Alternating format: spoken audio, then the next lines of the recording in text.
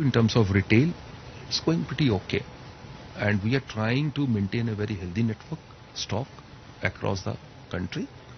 And we feel with the festival time, the type of response which you are seeing, be in terms of the Kerala first month, August, and even during the Ganesh Chaturthi also, which first day was Saturday, we saw a very good traction in terms of the deliveries. There was almost a 10% increase in the deliveries. So my take is this, that festival time we are going to see green shoots coming. See, we have excellent range and we are pretty confident that we will do better than the industry. And industry is also doing extremely well. If you look at the Vahan, the last 5 months, more than 12% growth. We have a very strong R&D team. So, as you know, customers are really agnostic about the technology.